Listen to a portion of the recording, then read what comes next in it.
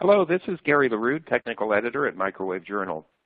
It's my pleasure to welcome you to today's webinar discussing the impact of final plated finishes on insertion loss for high-frequency printed circuit boards. The webinar will be given by John Coonrod of Rogers and Brian Rautio of Sonnet Software. Before we begin the presentation, let me cover a few items about the ON24 webinar platform. In the center of your screen, you'll see a window containing the presentation. You may enlarge this to full screen to have a better view of the slides. The window on your screen labeled Resource List contains a copy of the presentation, which you may download at any time.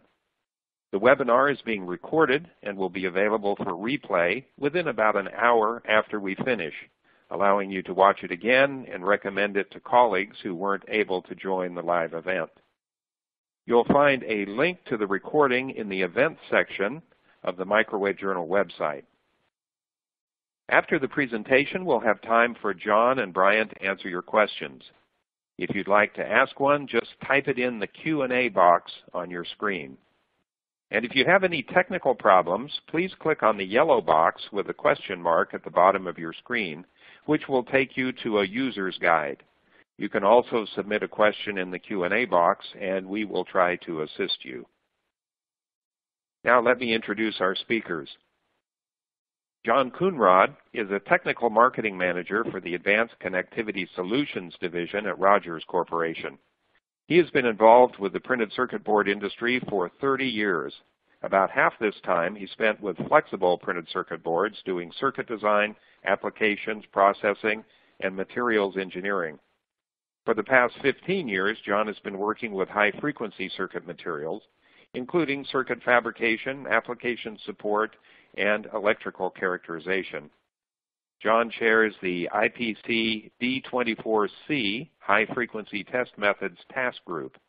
He received a bachelor's in electrical engineering from Arizona State University. Brian Rautio, our other speaker, is the VP of Operations at Sonnet Software. He received his bachelor's in electrical engineering from Rensselaer Polytechnic Institute and a PhD in electrical and computer engineering from Syracuse University. His algorithm research at Syracuse helped him win the All-University Doctoral Prize. Brian is a member of IEEE and serves as a reviewer for the Microwave Theory and Technique Society Transactions. His volunteer contributions also include the 2012 IMS Steering Committee and the MTT Administrative Committee. Gentlemen, I'll turn the screen over to you and look forward to the presentation. Okay, thank you very much. And we're going to go ahead and get started. We're going to be talking about the impact of final plated finishes on insertion loss for high-frequency printed circuit boards. The agenda is shown here. I'm going to be talking through the first three bullets, and then after that, Dr. Brian Rautio will look at the next three. So what I'm going to be going through is the overview of insertion loss. After that, some final plated finish impacts and things to consider for microstrip and ground coplanar waveguide, and then illustration and some discussion about some data that we've collected in a pretty large study a few years ago. After that, Brian will look at and discuss the description of the basic plated finish in Sonnet, introduction to Sonnet Lab, the Sonnet MATLAB scripting interface, and also demonstrating how to apply plated finish to circuit in Sonnet Lab. So with that, let's go ahead and get started. I'm going to go through a quick overview of insertion loss, and more than likely, most people that are listening now are probably pretty familiar with this, but I just want to do it to make sure that we're all using the same vocabulary and things like that, thinking the same thing. So basically, the plated finish has an impact on insertion loss really because it normally has an impact on conductor loss, which is a component of insertion loss. And I'll explain that more in just a few slides. The impact of the final plated finish actually has several dependencies. And again, we'll talk about each one of these in a little more detail. But there is a circuit thickness dependency, frequency dependency, the type of the plated finish that is used, and then also the circuit design itself can make a difference. So for a quick overview of insertion loss is made up of four different components. There's conductor loss, dielectric loss, radiation loss, and leakage loss that all add up to be the total insertion loss. And today we're mostly going to be talking about conductor losses. and some about dielectric losses. I'm not going to speak much about radiation loss today. In some applications, radiation loss can be a very big issue. For the data that we're going to be sharing today and the design and the frequencies and things like that, radiation loss is really a minimal issue, so I'm not going to really discuss that. Leakage loss is also another issue I'm not going to discuss today, mainly because leakage loss is a little unusual. We don't run into that very often, but you can. There's certain applications, like very high power applications, we run into that occasionally. But for what we're doing today, data collected at very low power, things like that, it really doesn't make sense. So I'm really going to focus more on conductor loss and dielectric losses that make up the total insertion loss. So conductor losses, there's several influences for that, and one of them is skin depth. And as I'm sure most people are aware, as you get the higher frequency, you have a thinner skin depth, and essentially the RF current is using less of the conductor. And using less of the conductor means you have more losses due to the conductor, more conductor losses. So I've given a very simple formula here, more just as a relationship to think about things. So higher frequency obviously is going to mean lower skin depth, thinner skin depth. And then the other thing I wanted to talk about real quick was sigma, conductivity. And a lot of these plated finishes, as you'll see, are not as conductive as copper, so the conductivity can be poorer or lower. And a lower conductivity means a thicker skin depth. So it's kind of a double-edged sword. So now you have a metal that is less conductive. It's going to cause more conductor losses. And also the skin depth is going to try to use more of that lossy metal just due to the nature of how skin depth works. Copper surface roughness is another issue that is related to conductor losses, and we have several papers on this. Sonnet has some excellent papers on the same topic. And more specifically, what I'm talking about, I've given a cross-sectional view of a microstrip transmission line here and kind of exaggerated the interfaces I'm talking about, and that is the substrate copper interface. That interface is the copper surface roughness that I'm talking about. And that can have an impact on the insertion loss, specifically the conductor loss, and also it can impact the phase response as well. So I've given a couple of tables of information here just as a reference to help the thought process a little bit. And just an example, table on the left is skin depth in copper. And if you look at an application that's 0.5 gigahertz, 500 megahertz, you can see the skin depth is about 2.95 microns. And if you were using a copper list on the right, that is actually a high-profile copper that is often used to get very good peel strength, that's got a copper roughness of about 2.2 in this particular case. So at 500 megahertz, the copper surface roughness of that high-profile copper really isn't having a significant impact on the conductor loss and the phase response. But once you get up to 1 gigahertz, you can see that's different, and even 10 gigahertz with a skin depth of 0.66, using a copper that is rough as 2.2 microns is definitely going to have an impact. And the way I kind of think about that intuitively is you get a thinner and thinner skin depth. Now the RF current is using more of the roughened surface. And also another quick comment here is rolled copper on the chart or the table on the right is usually the smoothest copper we can find in the industry. It typically has an average surface roughness of about 0.3, or actually more data recently suggests it's about 0.35 microns, but that's considered extremely smooth. Here's a chart that I did, and this is a comparison using 50-ohm microstrip transmission lines. The material was 5 mil RO3003 materials, and everything's exactly the same here with the circuits I tested, except for the type of copper that I used. The curve that's the blue curve, that is circuits that were tested using the standard ED copper surface roughness of about 2 microns RMS. And then the gray curve is the exact same material, same design, same everything, except the gray curve is showing the insertion loss of a circuit using rolled copper and has a surface roughness about 0.35 microns RMS. And you can see there's a pretty big difference there. So this material is used right now at 77 gigahertz a watt, and that is the ED version actually. So you can see the difference between the ED version, the blue curve, and the version with the rolled smooth copper gray curve is the difference of about 0.4 dB per centimeter at 77 gigahertz. And that's really a pretty remarkable difference. But it does show pretty much that the copper surface roughness obviously has a pretty big impact on the insertion loss, which is, again, mostly due to affecting the conductor loss. And then I'd like to talk a little bit about how insertion loss is made up of 2 different components, conductor loss and dielectric losses. As I mentioned earlier, it's actually 4 components, but we're going to be ignoring radiation loss and leakage losses. But to begin with, let me start with the chart in the middle since that's got the legend. And really what I did was I built 3 different sets of circuits. So all 3 charts are using the exact same material. And the only difference being is the thickness of the material. They're all 50 ohm microstrip transmission lines. The chart in the middle is using a 10 mil thick RO4350B laminate. And the thick purple curve is the measured insertion loss. And I measured that using a differential length method, which is a very simple method. Basically, you measure the insertion loss of a short circuit, measure the insertion loss of a long circuit, subtract the short from the long, and you get dB per unit length. In this case, dB per inch is what I'm showing, out to about 20 gigahertz. So on the middle chart, the purple curve is the measured data, and then the other curves are very simple software that we have that's free to download from our website. And it's an impedance software and does impedance modeling and also very simple loss modeling. It's using closed form equations, so I usually tell people it's pretty good as a ballpark tool, and usually tell customers you can use this software to kind of get you in the ballpark and understand the design roughly what you want to do. And then once you have that understood, then jump over to a field solver like Sonnet and then get into more of the detail of the design.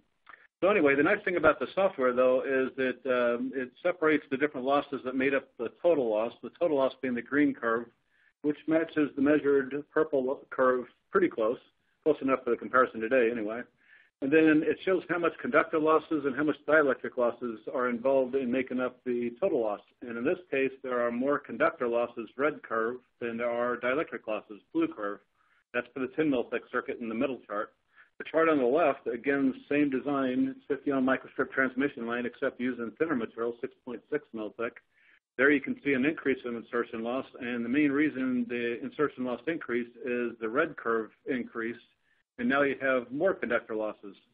So the bottom line is a thinner circuit is going to have more conductor losses, or basically a thinner circuit is going to be more sensitive to the conductor effects than a thicker circuit.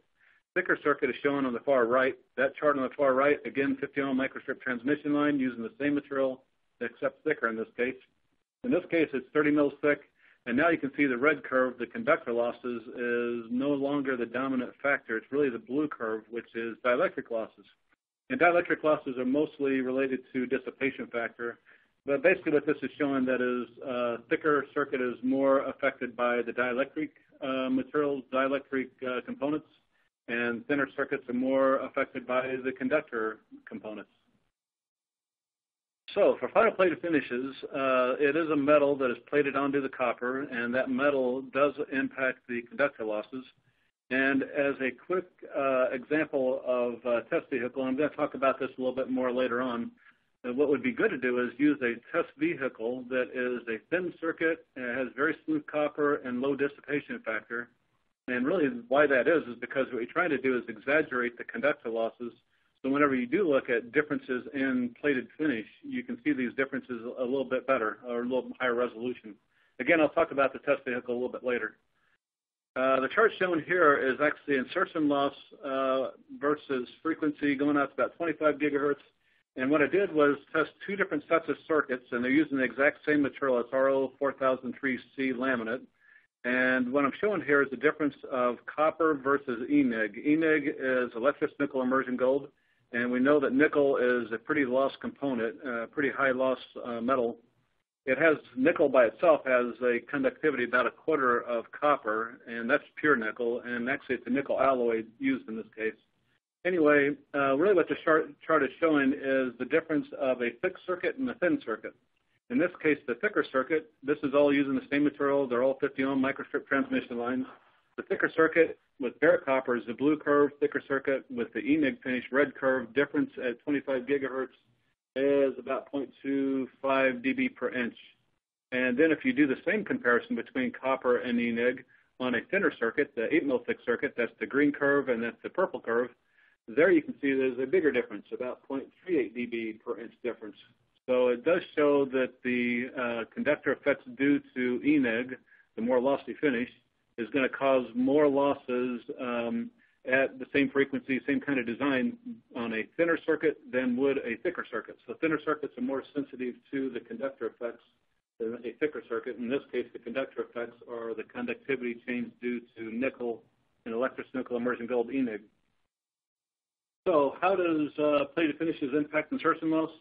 Well, most of the plated finishes used in the industry, those metals are usually less conductive than copper. And being less conductive, that's going to cause more conductive losses, so more conductor losses. I've given a table of information here on the right that is really a table of conductivity for the raw metal, the metal itself. And in this case, copper is pretty much the best for conductivity, even though silver is a little higher. And also, this is just a quick reference because what's used in the printed circuit board industry are usually not pure metals. Like copper is usually not 100%, even though the copper we use on our laminate and the copper that's plated up at the PCB fabricator, that's pretty dang close. It's usually 99.9% or so. And then the nickel is shown here to be about a quarter of the conductivity of copper. In reality, the nickel that's used in the PCB industry, that's usually not pure nickel. It's usually an alloy of something. And I think the conductivity may be a little worse than that. And also nickel is ferromagnetic, so there could be a magnetic loss associated with nickel. So anyway, these plated finishes increase the conductor losses due to the fact that they are typically more lossy, or basically less conductive than copper. And silver could be the exception. Silver is more conductive than copper, but how it's applied in the printed circuit board industry, it's applied in a process called immersion silver. And that's usually very thin, extremely thin. So if you were to get any benefit out of silver, you would have to be at extremely high frequencies, so the skin depth would use mostly silver. And that's usually not practical, to be honest. But one thing I'll say about silver from the studies I've done is I've never seen silver really cause more losses, but I can't say that I've actually seen a benefit either. So I've been asked many times, why did these plated finishes cause more losses on a microstrip transmission line? When a microstrip, most of the fields are between the signal plane and the ground plane, and the plated finish is not going to have access to that interface. It's really just going to be on the three edges of the top side of the conductor. Well, what it comes down to is if you do some electromagnetic modeling, such as looking at Sonnet software, what you'll find is at the edges of the conductor, where the conductor meets the substrate on left and right edges of the signal conductor, there is higher current density. And that higher current density is sensitive to the plated finish that is applied there. And it's usually an edge effect where the edges of the conductor is actually going to cause a little higher conductor losses, more insertion loss, and it's also cumulative. And what I mean by that is if the circuit is short in length, you probably won't see a lot of difference of the plated finish being applied. But if it's a longer circuit, then you are definitely going to see more insertion loss due to these edge effects to the microstrip circuit. I've given a microsection photo of a true microstrip circuit, and this kind of shows reality. Normally, we think of the signal conductor being a rectangular shape with the sidewall being perpendicular to the substrate. In reality, it's usually more trapezoidal, and in this case, I have what I would think is the worst case, kind of an arc shape. And at the edges there where the conductor meets the substrate, you're going to have higher current density. So in this case, having ENIG there, electroless nickel immersion gold, you're going to have definitely a change in the conductivity at that edge there, and that's going to add up to be more insertion loss for the microstrip. We've seen a lot of comparisons with customers sending us in circuits before saying that their new design has more losses than their previous design, and sometimes that's designing for higher frequency, and they're transitioning from microstrip to ground to coplanar waveguide. And we found in several studies, and I'll show a little data here, that a ground to coplanar waveguide usually does have more insertion losses compared to a microstrip when you compare bare copper to a plated finish. So again, microstrip on the left is what I already talked about. You have that edge effect on both edges of the signal conductor. Ground to coplanar waveguide on the right, we have a ground plane at the bottom that's a solid ground plane, and on the top copper layer, it's the coplanar layer where you have a ground signal ground. And there are electric field coupling between the signal conductor and the ground conductors on the top layer. And so in that area, there's higher electric field intensity, and I usually try to think about current density. And in this case, really what you have is four walls, four conductor sidewalls with current density that are affected by this plated finish. So you really have four areas affected by the final plated finish on the ground to coplanar waveguide, as compared to microstrip just having two edges affected by the loss here plated finish.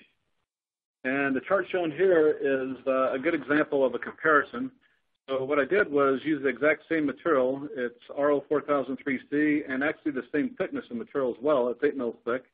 And I made microstrip transmission lines and also made ground-to-coplanar waveguide transmission lines, all 50 ohms.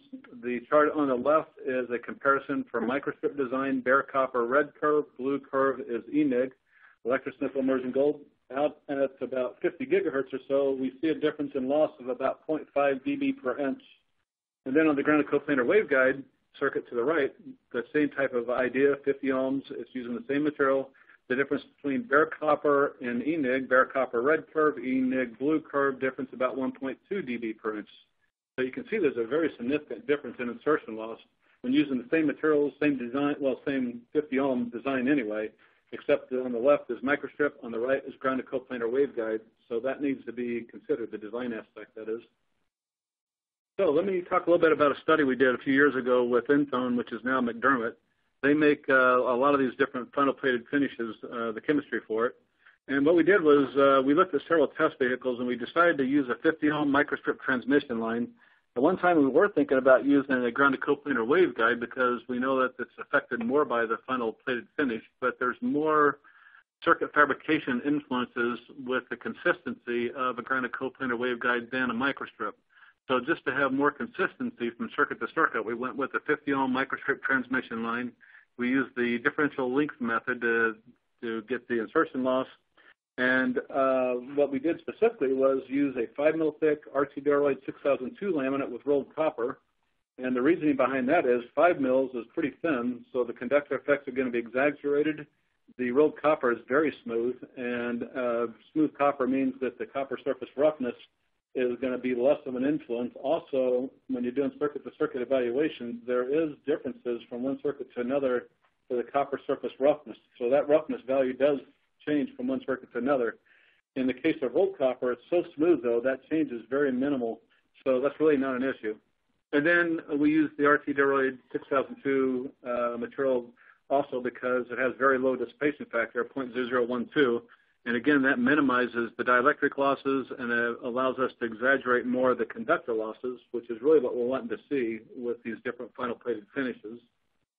The chart shown here is really an output of this study. And the first thing I want to talk about is the light blue curve. That is the circuit that is the reference, basically. That's our reference circuits. That is bare copper circuits. And then I have some other blue curves that I decided just to keep blue because to me, and the accuracy of this test method, all those three circuits are really behaving the same pretty much. So it's saying that OSP and immersion silver really have no major impact on insertion loss compared to the circuits made with just bare copper.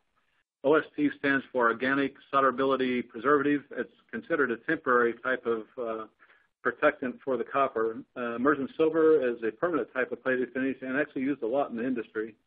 So after that, a brown curve is solder mask. I'll talk about that in a second. The green curve is immersion tin. That plated finish I've been seeing used more and more at millimeter wave frequencies, specifically 77 gigahertz. After that is ENIPIG and then ENIG. And with all the studies I've done on this topic, usually ENIG is the lossier finish. And I know it sounds like I'm kind of bashing ENIG, but in reality it is a very good finish for how it's used. It's just the designers need to account for the differences in losses when you're looking at bare copper versus ENIG. And that's the beauty of using the Sonnet software is they do have a good routine that can account for these losses very effectively and in a pretty user-friendly way. So back on the solder mask topic, though, the solder mask I threw in there really as something that's a little unusual because solder mask does not impact the conductor losses. It's really affecting the dielectric losses. But I put that in there just for designers to have a comparison between ENIG and immersion tin and solder mask, things like that. But this is probably a best-case scenario for the solder mask because solder mask is pretty high in moisture absorption, and I tested this in Arizona, which is pretty dry. So more than likely, that circuit was pretty dry. And if I tested this again in a high humid environment, what you'd find is that insertion loss would probably increase a pretty good amount because solder mask will absorb a fair amount of moisture just from the air. Also, there is a thickness variation of solder mask. Thicker means more losses, thinner, less losses. So the solder mask curve really should just be looked at as kind of a general trend. And I think that's about all I have. With that, I'll go ahead and turn it over to Dr. Brian Rautio, and he can talk about the Sonnet software. Thanks, John. I think that was a really great overview of measurements and the effects of plating. I just want to back up for a little bit and mention that at Sonnet, we've been around for 30 years now, and our primary focus throughout those 30 years has always been accuracy. And there's two components to that. On the one hand, we want to do everything that we can numerically. We want to solve Maxwell's equations with every single bit of precision that modern computers allow, and we take every measure that we can to do that.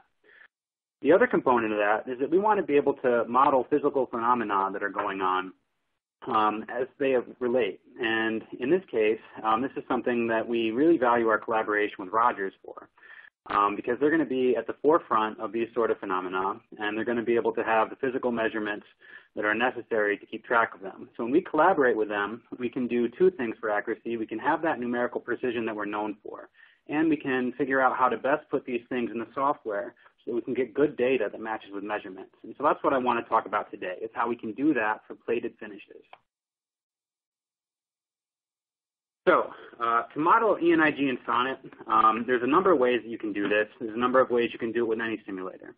What we want to do is find the best way to do that so we can have a lot of accuracy while still maintaining efficiency. So in general, we're going to want to make the best approximation of the physical structure that we can within simulation. IPC 450 or 4552 is a standard that you can pull online, and that has a whole bunch of data about how this ENIG process happens, and it gives you some insights into the physical measurements, thicknesses, profiles, things like that. And that's a really valuable resource when you're modeling, because you're going to want to be able to get those dimensions and put them into the simulator. The better the data you can put into the simulator, generally speaking, the better data you're going to get out of the simulator. That said, while we want to have the most physical model possible, we need to balance that with the practicality of making an EM simulation. So Sonnet is a great fit for ENIG plating and other types of plating as well, and that's because we're a 3D planar analysis.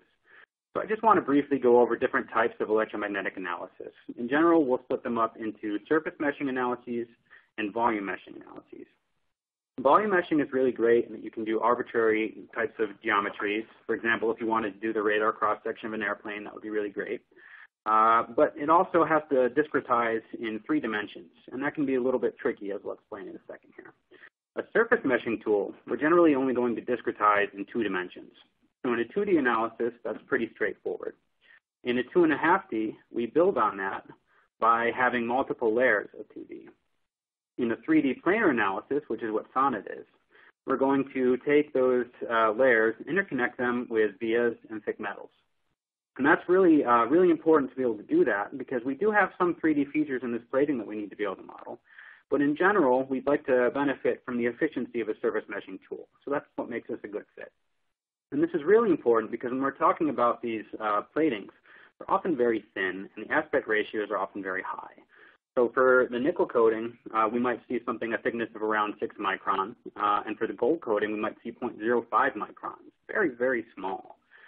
With Sonnet, we still have to discretize in XY, so the sidewall plating is going to affect our discretization. But because we don't have to discretize the dielectrics, we can have very, very thin layers, and that won't affect the analysis time at all. So what does an ENIG model look like for a microstrip circuit? So here we have a 3D view of an ENIG plated microstrip in Sonnet. And essentially what we have is a microstrip through line made of copper, and that's going to be represented in the green here. That's sitting on a Rogers 4003 substrate, 8 mils thick. And that's going to be plated with a nickel phosphorus plating. The details of that plating are really important, and I will go over them in a minute. But for now, the main thing we're going to take away from this is that we have a regular microstrip that's coated on 3 sides in the cross-section with this nickel phosphorus plating. We also want to look at grounded coplanar waveguide. So this is a different kind of topology, and it's really important that we can model this effectively as well. And we see some similar things here. The bottom layer, again, is going to be the dielectric. We notice that we're not putting any plating on the vias through that. That's because this is a final plated finish. This is something that we would build and then plate afterwards. Because that's not exposed, that wouldn't get the plating on it. But the exposed surfaces, very important to plate, and that's what we've done here. So in the center conductor, we again see 3 surfaces. In the ground plates on the side, we see 2 surfaces. Basically, all of the metal is going to be exposed. We've put that nickel coating on. Now, it's really important here to address why we've put coating on the sides. We could save some efficiency if we only use those top surfaces that we see here. So why do we put it on the sides? It turns out it's very important. To do that, we want to get a physical understanding of what's going on, what electromagnetic effects are happening. Conventionally, we might think about that, well, we're adding a more highly resistive metal to the outside. In Electric Circuits 101, we all learned that if you've got two resistors in parallel, you actually have less resistance. But here we're seeing more resistance. And that's because we're not at DC. That's because we really need to understand the electromagnetics that are going in on this. For that, I like to turn to plotting current distributions. We can see where the current is high, where the current is low, and get a physical understanding of what's going on in the circuit. So here I have 1 gigahertz and 5 gigahertz currents plotted for this microstrip. And we can see that mostly the current's getting pushed to the outsides. That's edge effect. John talked about this. It's related to skin depth. And basically, the higher the frequency we go, the more current we're going to have in the sides. And so this is actually changing the way that the circuit works. Instead of having most of our current flowing through the lowly resistive copper, we have it flowing through the highly resistive nickel phosphorus. And we really need to turn to an EM simulator to get those distributions so we can get the appropriate insertion loss here. If we go up to 32 gigahertz, and in this study we go from 1 to 50 gigahertz, very broad band, we're looking at a 3D here view, kind of from the edge, the end of the microstrip line. And again, we can see that the current is concentrated in the sides. And the sides is exactly where we have that lossy plating. If we were at lower frequency and we had the current flowing the center, it wouldn't be a problem. We could just call it copper and move on with our business. But with modern designs being more high performance, higher frequency, this effect is starting to become a real serious thing. And so we want to model it as best as we can. So again, this is effect that increases with frequency. At the frequencies we're operating at, 1 to 50, we see the nickel take prominence. If we kept increasing that, eventually we would see the gold plating take prominence too. As the gold plating is much thinner than the nickel, for this study we're actually going to skip modeling the gold, and I'll address that in a little bit, but it's something that we could model if we had wanted to. So why do we not include the gold? So the gold plating is very, very thin. It goes on at about 0.05 microns. It's actually kind of a feat of mechanical engineering that we can even make it that thin consistently. So again, we talk about skin depth, and when we have skin depth that's small on the order of our thickness, that's when it really matters. In this case, gold will be about the order of 1 skin depth when we get to about 1 terahertz. So if we started to approach terahertz work, I would say that we really want to model the gold. But since we're in the 0 to 50 gigahertz range, for now we're going to leave it out. Now, when we make assumptions like that, the nice thing about a simulator is it's really easy to verify that. We can try it with, we can try it without, and see if the results change. If they don't change, that suggests that we're okay. So again, by comparison, this nickel, it's about 100 times thicker at 5 micron. And the copper is about 800 times thicker than the gold at 40 microns. So I've got this plotted here. The gold barely even shows up, and sometimes it doesn't show up at all depending on how you scale the graph. So to really get a physical understanding of the scale of these things, if we take the thickness of our copper and we expand that to the length of a 747 jumbo jet, the gold plating is about the width of a soda can. Incredibly small. For that reason, we're going to omit the gold plating from the study. So what data are we looking for? Back on slide 15, John showed some great measurements for ENIG plating. In the red, we have the bare copper for a microstrip and for a grounded coplanar waveguide. And in the blue, this is the same circuit after an ENIG finish has been applied to it. And we can see once we apply that finish, indeed, and this is frequency on the x-axis, loss in decibels per inch on the y-axis. We can see that once we've applied this finish, we get considerably more loss. In the case of high frequency with a grounded coplanar waveguide, it's almost double. When you're talking about an effect that can double the performance of your circuit, that's an effect you want to model, and generally it's an effect you want to model as well as you can. And so that's what Sonnet's here for, and that's what we're going to do. The first thing I want to say before we actually go into the models, though, we have lots of good data as far as the thickness of the plating. We have lots of good data on the substrates and the conductivities of the metals that we're using. But there is one little bit of guesswork involved, one piece of guesswork involved. and that's the conductivity of the nickel phosphorus plating. So we like to sometimes call it nickel. It doesn't necessarily have to be an alloy with phosphorus. There's lots of different kinds of methods that they use to make this plating. Nickel phosphorus is going to be one of the more common ones. And when I say nickel phosphorus, I want to take a second and mention we're talking about an alloy. We're talking about a inhomogeneous mixture of nickel, molecules of nickel, molecules of phosphorus. We're not talking about something like nickel phosphate, which would be molecules of nickel and phosphorus together. We're talking about an alloy. So because it's an alloy, we have control over how much phosphorus we're going to put in. So generally speaking, this is going to be split up into 3 types of alloy based on phosphorus content, low, mid, and high. And we see that we have low 2 to 5%, high 10 to 13%. In general, for circuits, we're probably going to be somewhere in the middle. And this strikes a balance between preventing corrosion and not impacting conductivity too much. And so if you have, for example, maybe a military application where you need extreme corrosion prevention, that might be a reason to go to a high phosphorus content. Or if you have something that's really needs to be conductive, you might go to a low. But in general, we'll see mid, which is going to be balanced. Now, unfortunately, the conductivity or resistivity, it's not commonly well defined for this layer. We don't necessarily know what it is. Beyond that, higher phosphorus content generally means higher resistivity.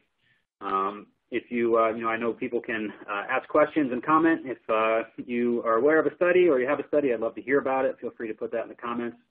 But in general, as a ballpark range, we're going to consider conductivity to be somewhere in the range of 10 to the 5 to 10 to the 6 Siemens per meter, which is going to be significantly worse than copper. And so this is something that when we get to these frequencies where the current distributions are in those sidewalls, we really want to model this effectively. So what we've done here is we've actually swept the conductivity. This is the nice thing about simulation is you can guess a whole bunch of different things and see how it affects the results. So we know the general range we want to be in. We can essentially just try everything in that range and see what works.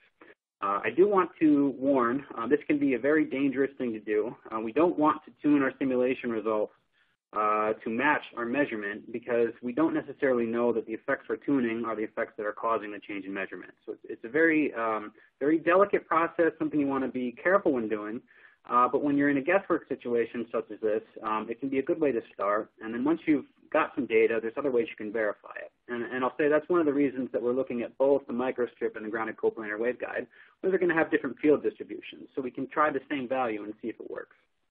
So we've swept this, and within the range, it's kind of interesting actually. We see that the plating has effect from 0 to 10 gigahertz, but it almost doesn't matter what the conductivity is. And then as we go up beyond that, it starts to actually diverge. So this would suggest the higher the frequency you're at, the more important it is to get that conductivity right of this nickel phosphorus content. Okay, so here is our the model that we showed before, where we've included that ENIG, the nickel plating around the copper. And the top 2 lines, the olive green and the orange, those are going to be measured and simulated for bare copper. And we can see that they're basically intertwined. They're not right on top of each other. There's a little bit of error here, but again, we're in the range of 1.5 dB loss and 50 gigahertz. So we're pretty happy with this data. It is worth saying that that's without the plating. So this is the accuracy that Sonnet's known for. What's new in this study is that we have data that's both simulated and measured with ENIG finish applied. And that's going to be the silver and forest green on this graph. And we see that those line up well too. And so this is really exciting. This is a kind of a new process that we can model. And Sonnet took right to it. We just put the data in, took our guess at conductivity in the range, and we were able to pull out based on, and I believe this is 5e to the 5, 5e5 for conductivity. We're able to pull some data that looks really good. I would say it probably doesn't have considerably more error than without the plating on there. Now, that's just to say that we've found one place where it agrees, but that's why I mentioned we want to also look at the grounded coplanar waveguide. The field distributions are going to be a lot different. Different parts of the current are going to be in different places. So this is a good way to check to see kind of a reality check, certainly not rigorous, but a reality check for that conductivity measurement. So we applied the same exact model to a grounded coplanar waveguide where we're just basically covering with this 5E5 nickel phosphorus metal. And we see very similar results. Again, the top is going to be the bare copper, and the bottom is going to be after the plating has been applied. And there's a little bit of error here, but in general, the curves look similar. We're never more than, I would say, a quarter dB off. And this is a really broadband sweep that we've got. Again, we're going from almost DC up to 50 gigahertz. So this is almost the entire general purpose microwave range that we're looking at. We see good agreement across it. So we're pretty happy with this data. One thing worth mentioning, though, if I go between these two slides, we see that in microstrip, there's maybe 25 to 50% more loss from this plating. When we're talking about the grounded coplanar waveguide, we see almost double the loss. We're seeing a lot more loss from this plating. And we're modeling it effectively. We're seeing a lot more of it both in measurement and simulation. So we wanted to take a second and step back and take a look at why that's happening. And this is something that simulators are great for because we can look at the current distribution and we can get that physical intuition as to what's happening in the circuit. So we've looked at the current distribution here. And in this case, we have the edge effect that we would expect that's increasing with frequency. But also, because we put these ground planes right near the circuit, we actually see that in the ground plane as well, we have current that's in the edges that's hanging out in the plating. So more of the current in the whole circuit is in that plating in this, and that makes sense. That's why we're getting more loss. This is another reason why it's very important for us to model these sidewalls, because if we're just modeling the metal on the top, we're not really adequately getting this effect. And so when we do this, we have a pretty solid model. It's a good way to handle it. Now, the only problem with this is when we talk about these structures, and you can see on the bottom right here where we've got our grounded coplanar waveguide structure. When we draw these in Sonnet, that can actually be a little bit time-consuming because we have to draw the plating on the top, we have to do the sidewalls, we have to make sure the layers are all right, we have to make sure we've used the right connectivity. It's worth doing to be sure, but there should be a better way to do that. Unfortunately, there is. So I'm sure many of you, if not all of you, are familiar with MATLAB. Commercial software package written by the MathWorks Incorporated. And it's a very convenient way to script all kinds of things, particularly when they're related to math or linear algebra. It's just a way that we can programmatically do things that would be monotonous or tedious or maybe not a good use of our time as engineers. We want to make the computer do as much of the work as it can, and MATLAB is a good means to that end. So what is SonnetLab? So at Sonnet, we're a MathWorks connection program partner. So we have a direct line into the MathWorks. We also have a toolbox called SonnetLab that can be installed into MATLAB. And what SonnetLab does, it's a set of object-oriented programs that lets the user fully control Sonnet from within MATLAB. This means that we can script analysis, we can automate analysis, we can make the computer do more of the work clicking through the interface because it can be all automated. There's lots of really interesting examples. I'll go over one brief one, and then I'll explain how we can use SonnetLab to apply metal plating. SonnetLab is available for free on our website, sonnetsoftware.com, although a copy of Sonnet and MATLAB are required to use it. So this is a great example. We have a file on the MATLAB file exchange that you can download today called SonnetLab Antenna Example. And what this example does, we start out in MATLAB and we create Sonnet analyses within MATLAB for different types of patch antennas. Now, this is going to randomly generate a patch antenna based on the gridding that you see. It's going to put it into Sonnet, simulate it in Sonnet, and then pull the results of that simulation back. And so depending on what you tell MATLAB to optimize for, it will use SonnetLab and its very extensive optimizers to generate an antenna pattern that best matches what you're looking to do. Now, we're not talking about antennas today, but I think this is a good example of the types of things that you can do with SonnetLab. Today, we want to do something different. We want to take the tedious part of applying this plating finish and automate that so we don't have to do it. So now we're going to switch to a live demonstration. I'm going to pull up MATLAB here. Please bear with me for just a moment while we get this set up.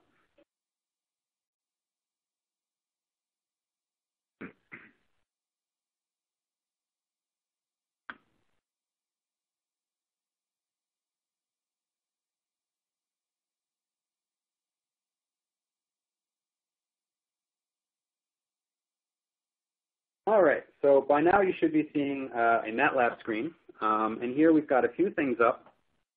First, I'm going to draw attention to the command line. We're going to go ahead and just run a quick help command for Sonnet project. So Sonnet project is an object-oriented function in MATLAB that allows us to load in, it's aptly named, it allows us to load in a Sonnet project. So I'm just going to type help Sonnet project. And it's going to pull up a help screen, which gives us some idea of how to use it. I could read this through, and basically what it would tell me is two things.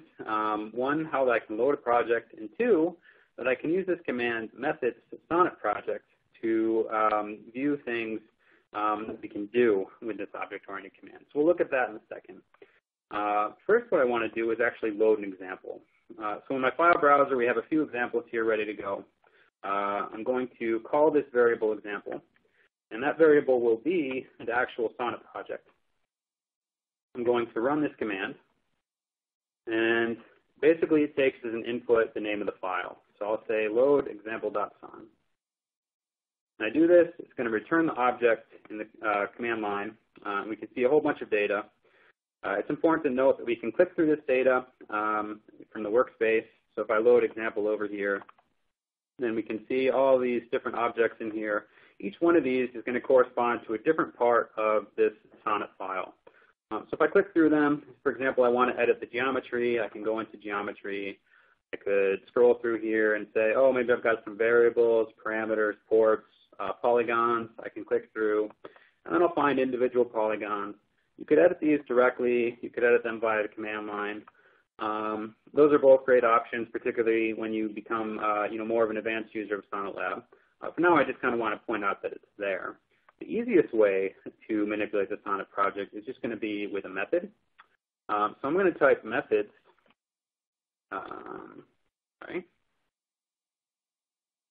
Method Sonnet project.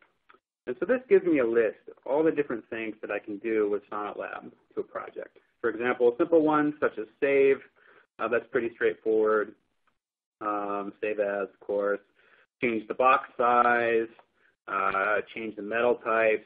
Add metal types. Add polygons. All kinds of different things we can do in here. I'm not going to go into too much detail in the interest of time here. But one thing that I will do is I'll just use one method as an example. I'm going to say open in Sonnet. So I've taken this project was loaded into MATLAB. I'm calling the method open in Sonnet. Capitalization matters. Okay, and that's just loaded up Sonnet. And we could view the project from there. So this is all very good. The main thing that we want to do today, though, is actually to edit the project. And so when I go to, when I go to the different parts of the project here, basically what we would do to add the plating is create multiple layers. And then we would go ahead from there. And once we've made these layers, we will add metallization to it for the plating around it.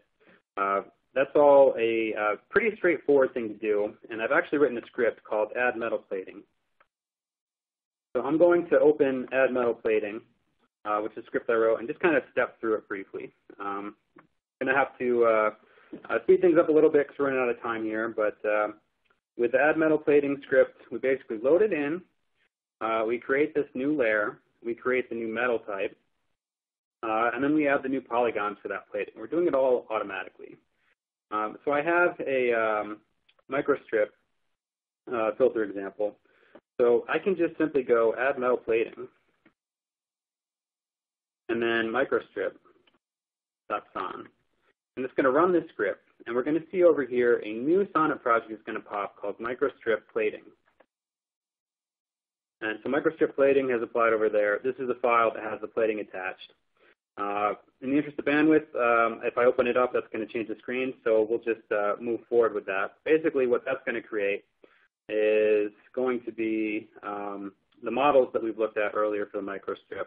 We could also apply it to a filter and things like that. And it's very straightforward and easy to do when we're talking about this sort of thing. So it's much easier in general to script things with MATLAB than it's going to be to do things by hand when they're often repetitive or tedious or things like that. So when we add the metal plating, I highly recommend checking out Sonnet Lab to do that. We'll make this script available so that you can try it yourself. All right, so we'll go back to the presentation here. We want to make sure we've got some time for questions.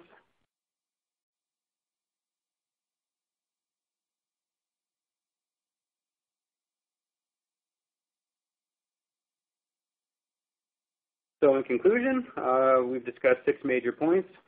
Basic overview of insertion loss, how the final plated finishes impact the insertion loss for microstrip and grounded coplanar waveguide structures. We've done an illustration and discussion of measured results. We've described a basic plated finish model in Sonnet. We've introduced Sonnet Lab, which is a Sonnet MATLAB scripting interface. And we've done a demonstration of applying plating to a circuit within Sonnet Lab. All right, so with that, we'd like to move on. We thank you for your attention, and we'd welcome any questions or comments. John and Brian, thank you for the informative presentation and for sharing your detailed knowledge. We do have about 8 to 10 minutes for questions, and if you have one that you haven't already typed into the Q&A box, please feel free to do so. We'd like to get through as many of these questions as we can in the next few minutes. And to enter a question, just type it in the Q&A box.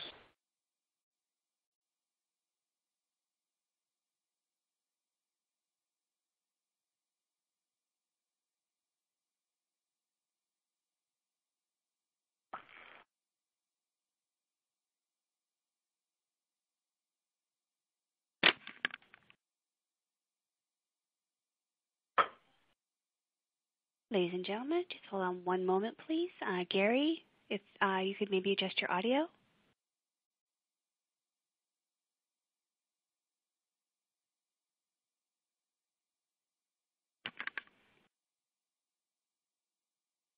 Okay, hold on one moment, please.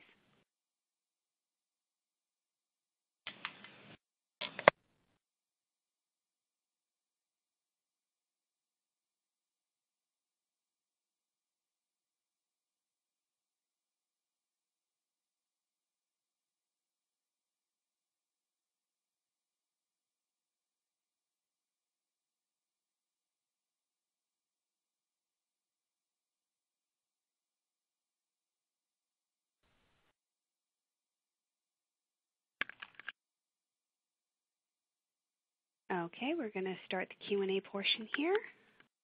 Okay. Bear with us just one moment, please.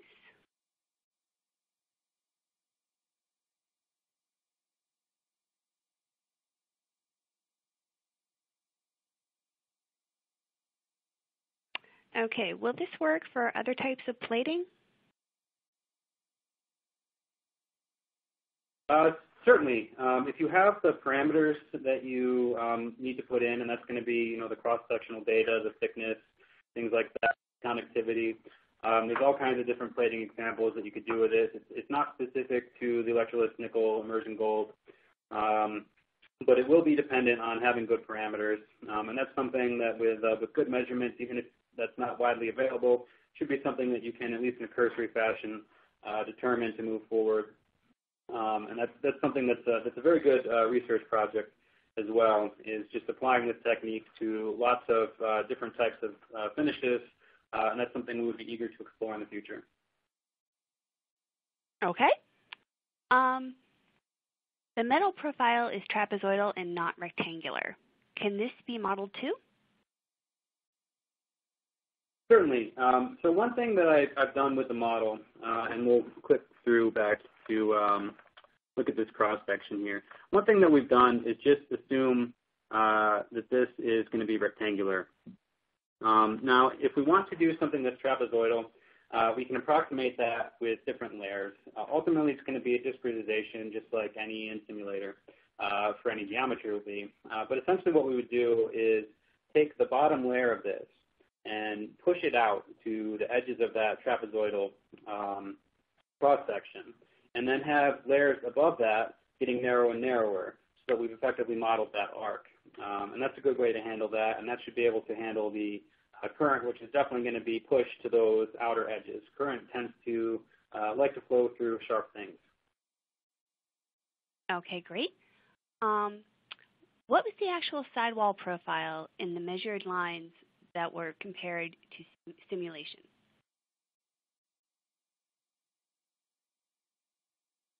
Yeah, the surface that I measured, we did microsections, and that's actually how we get the most accurate dimensions for the copper thickness, the substrate thickness, conductor width, and all that. And these particular circuits did have a trapezoidal effect, but it was very minimal. So it would, from a cross-sectional view anyway, it would appear to be more rectangular than trapezoidal. And I don't have numbers in front of me, to be honest, to tell you what kind of differences there were. But I've looked at a lot of microsections, and these particular circuits, we asked the fabricator to try to be careful about this as well, to make it as rectangular as possible and less trapezoidal. But they did have some trapezoidal effect, but it's pretty light, and unfortunately, I don't have any numbers to really give you for reference. Great. And I believe we have Gary back with us. Yeah, I don't know what happened. I just disappeared off the face of the earth, it seems like. Well, welcome back. Thank you. Let's go to, I don't know how many questions you've got through, but one question, how does surface roughness affect these results? Does finish type improve or diminish the surface roughness? I would say those are two independent things. You've got the effect of the surface roughness, you've got the effect of the plating. And that's the way we've developed these models as separate. If there's a tie in between them, that is something we'd be interested in exploring. I'm not sure if that's something that would have a huge effect on this, because basically the way that we've done this has gotten good results. But certainly as frequencies go up, we see more and more things matter, so that would be a good research project for future direction. Have you done experiments of bare copper versus corroded copper? I have in measurements, and much to my surprise, I don't see much difference. And I was kind of expecting to see big differences in insertion loss between circuits with corroded copper and bare copper. And just an example, what I did was I measured circuits when they were brand new and very clean copper, and then later let them age, so to speak, measure them again when they're oxidized and corroded, and I really don't see a significant difference in insertion loss. And then I'd go through a chemical cleaning of that same circuit, clean up the copper, and try it again, going from being pretty oxidized to no oxidization, and again, I didn't see much difference. So intuitively, I would assume there'd be some kind of difference, so that the copper oxides, I think, are less conductive, and you'd have that edge effect. But in the testing I've done so far, and it hasn't been real methodical, to be honest, it's just me playing around with the few circuits I had. But from what little I've seen so far, I don't really see the impact. Okay, does the final plated finish have an impact on phase response? That's a good question. John mentioned earlier that there can be a magnetic effect. So for this, we were specifically looking at loss. There is going to be that magnetic effect, and that's something that can be modeled, and you can measure the phase response. We haven't done it today. That is something that we would like to do in the future, though. All right. Did the coplanar? I'm sorry. Go ahead. Oh, sorry. There should be an effect to phase, especially when you see the higher phosphorus content in your nickel plating. That's where you're going to see the magnetics coming from, is the high phosphorus content in that nickel phosphorus alloy. All right. Did the coplanar waveguide Sonnet model use vias for the ground plane? Great question. It sure did. So when we see this model here, we're connected to the box walls, which are ground along the sides. We're also connected to the bottom ground plane, which is going to be these green vias here that go straight down. All right. Question trying to confirm something, I think. So basically, ENIG is less insertion loss than using bare copper. Is that correct? The opposite. When you add the ENIG plating, you're increasing your insertion loss. All right. And what is the effect of the EPIG finish on insertion loss? EPIG. ENIG?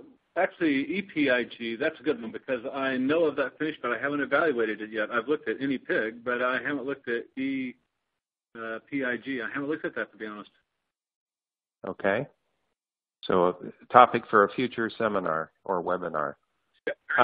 For measuring bare copper in strip line, how do you make the two ground planes common?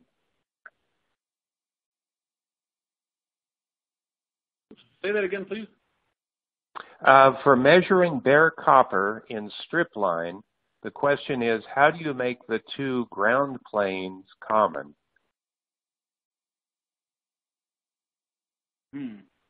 So in simulation, they're going to be common just because you're going to use the Sonnet box for a strip line configuration. For measurement, it would be dependent on how you've launched your signal and the connector interface, things like that. The nice thing about strip line is that because it's going to be enclosed by the PCB, you're probably not going to actually need a metal plating finish on it. So hopefully it wouldn't be a problem. All right.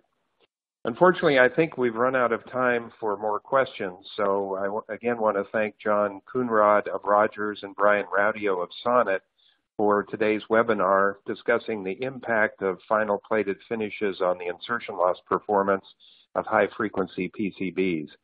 This webinar has been recorded. It will be available to watch within about an hour, and you'll find it at the events section of the Microwave Journal website. If your colleagues would benefit from watching it who weren't able to see it today live, please let them know. Thanks, everyone, for joining us today.